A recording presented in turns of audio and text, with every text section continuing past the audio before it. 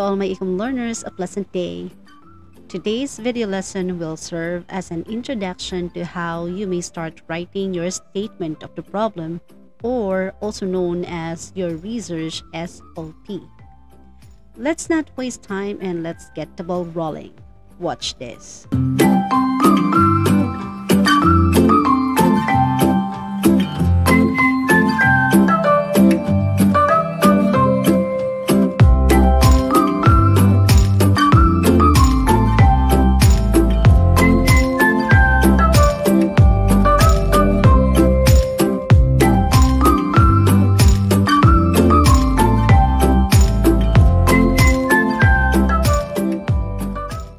To start with, look at this image. I used that image symbol because humans have a lot of questions in mind every day. And since we love asking questions, why not turn it into something valuable? Yung tipong we ask questions because we want to solve a problem existing right in front of us. That is where research comes in. Questions are our roadmap. Hindi ka maliligaw kapag tama ang mga tanong na mayroon ka. Questions give us a vivid pathway towards our purpose. Just like what you see in that image. The question mark at the beginning symbolized our starting point, which is clearly leading us to the identification of the problem through asking questions. Before you reach the end part, you will need to walk through the process. The heart and the trophy show us that as you move on in your research study, you are finding your way to achieving your goal, which is illustrated by the star at the end part of the map.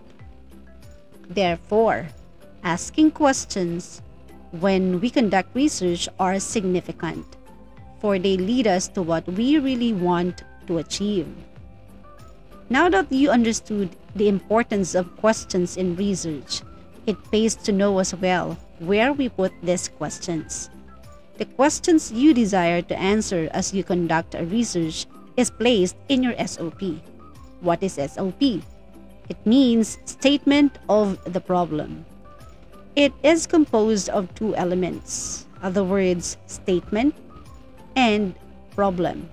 Statement simply means group of words or sentence, while problem means research problem, which refers to research gap you intend to address. And when we say research gap, it is an issue or concern that has not yet been given a specific solution or an effective solution by any of the previous studies or research conducted before, which only means that your SOP contains statements explaining your identified problem, which shows the research gap, why it is relevant, why there is a need to study about it, what is your aim, how you will address the problem, and how you will attain your aim of solving it. Consequently, the highlight of your SOP is the research gap. Halimbawa, voter registration.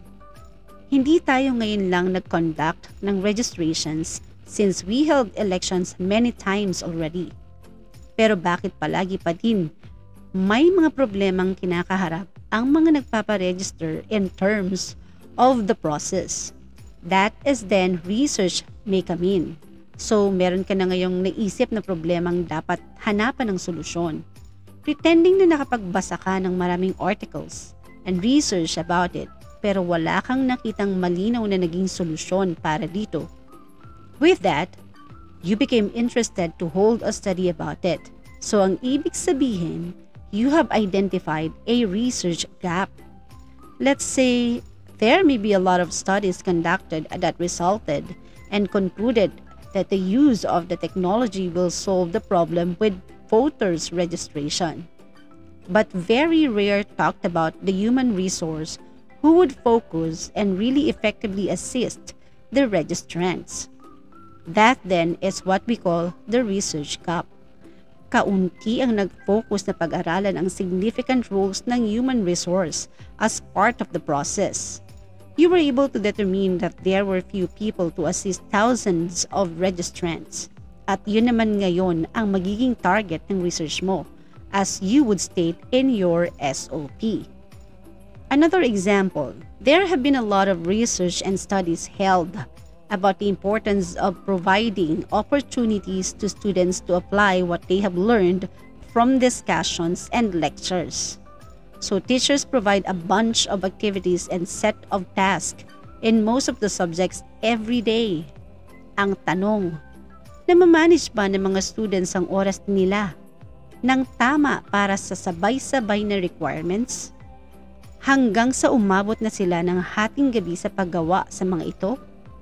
That's then, let's say, as a researcher, you realized that enough sleep is important for students to perform in the class well. So ano ang research gap? The research gap is there is little to no studies target to look into the effects of sleep deprivation to the learning of students. With that, ang ibig sabihin, you could come up with your research about sleep deprivation's impact to the students' learning or learning behavior. And these are how you may start crafting your statement of the problem or SOP. Number 1, think of a topic like voters' registration process and complying with subject requirements, as to the examples I have explained earlier.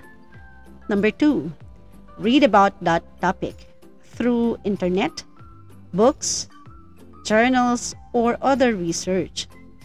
Number 3, identify the research gap in that topic. In the examples, we have the roles of the human resource and the sleep deprivation as the research gaps. Number 4, determine the problem you want to address based on the research gap. Example are the important role of human resource in the voters' registration process and the effects of sleep deprivation in students' learning or learning behavior. Number 5, write the questions you seek to answer in order to solve the research problem. I will discuss this one in the next video lesson. That's it for today, my Ecom learners. I hope you learned from today's video lesson. Have a great day ahead and always wear a happy heart.